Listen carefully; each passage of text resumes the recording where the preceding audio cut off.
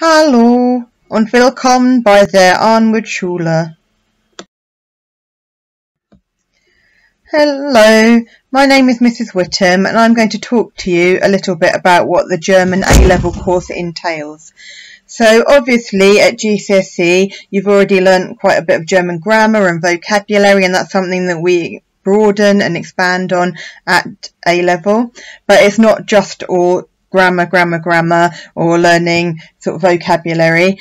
We cover topics that include family relationships, so it's not completely new and unfamiliar. That's obviously a topic that we do at GCSE as well. And the digital world, we do it in a lot more depth and with a lot more kind of cultural knowledge, sort of modern day stuff attached to it. So we talk about German youth culture, we talk about festivals and culture in Germany and the art and architecture of Germany, and we do an in-depth study of Berlin as well. So as part of the AS course we study a film. We actually do Goodbye Lenin, so there's a lot of historical knowledge to the background of German reunification there, and also we do a piece of literature called Der Vorleser in year 13, and also in year 13 you get the opportunity to complete an independent research project, and it can be on anything that interests you. Germany, Austria, Switzerland. So that's quite interesting. So any questions, contact us at the Arnwood School and we would love to answer them. Thank you very much. Cheers!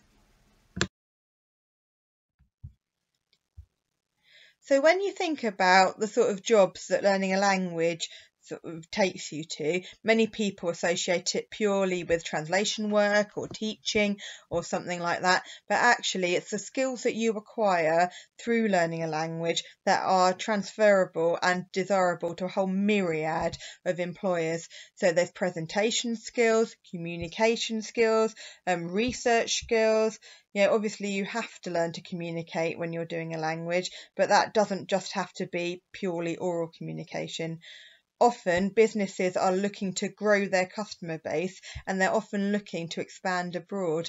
And if you can offer a company the skill of speaking another language, then often that can result in you being far more employable, and it's a lot more desirable to companies. And actually learning a language does require a certain amount of sort of academic ability and a certain sort of level of understanding, when you're trying to figure out things, and a different way of thinking, to a large extent as well.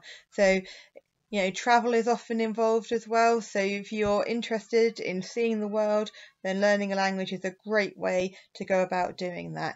So, the world is your oyster, really. And again, any questions or any information that you would like to know about the A-level course, then do contact us at the German department at the Arnwood School. Thank you very much. Cheers.